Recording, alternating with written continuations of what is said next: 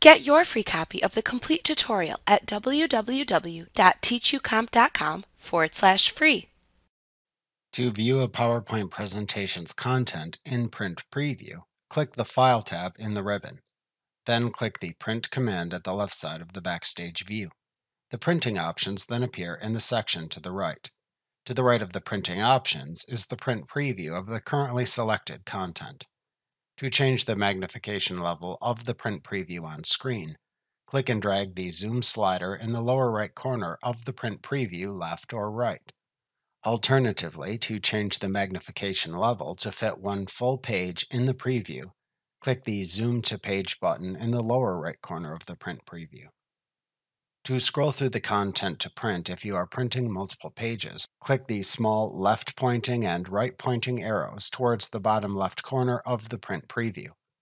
Alternatively, to preview a specific page by page or slide number, click directly into the adjacent number field, type the page or slide number to show in the print preview box, and then press the Enter key on your keyboard.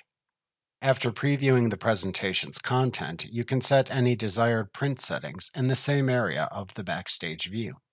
In the Print section to the left of the preview, enter the number of copies to print into the Copies spinner box, or click its adjacent up and down arrows to set the number of copies to print.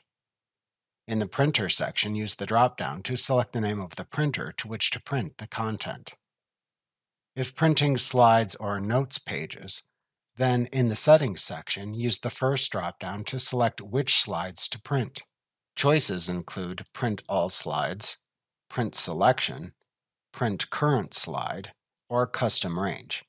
Alternatively, if you have sections within a presentation, you can select a section to print from this drop-down too.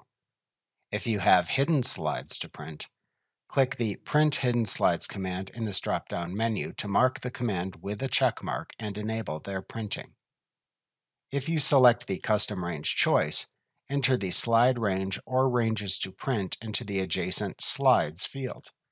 Slide ranges can be sequential, non-sequential, or a combination of both. Separate sequential slide ranges with a hyphen and non-sequential slide ranges with a comma. If you hold your mouse pointer over the small icon at the right of the Slides field, you can see examples of how to enter custom slide range references in a small screen tip that appears. The next drop-down lets you choose which presentation content to print. To print the slides, the Notes page view of the slides, the entire outline view, or one of many slide handout layouts, select your desired choice from this drop-down menu. Depending on your selection, you can also toggle the commands in the next section of this drop-down menu on or off by clicking them to enable or disable them. If a command is enabled, it appears with a check mark next to its name. Unchecked commands are disabled. Grayed out commands are simply unavailable for your selected content choice. The command choices include print slide numbers on handouts, frame slides, scale to fit paper, high quality, print comments, and print ink. If printing to a printer capable of physical printing versus electronic PDF printing, then the next drop-down lets you select the printer's double-sided printing option if needed. To set printing collation, then use the next drop-down to select either collated or uncollated as desired. Choosing collated when printing multiple copies ensures your page numbers are sequentially printed for each set of copies. To print color, grayscale, or black and white content, select your desired choice from the last drop-down. To begin printing after choosing your printing options in PowerPoint, click the large Print button at the top of the Print section. Like what you see? Pick up your free copy of the complete tutorial at www.teachucomp.com/free.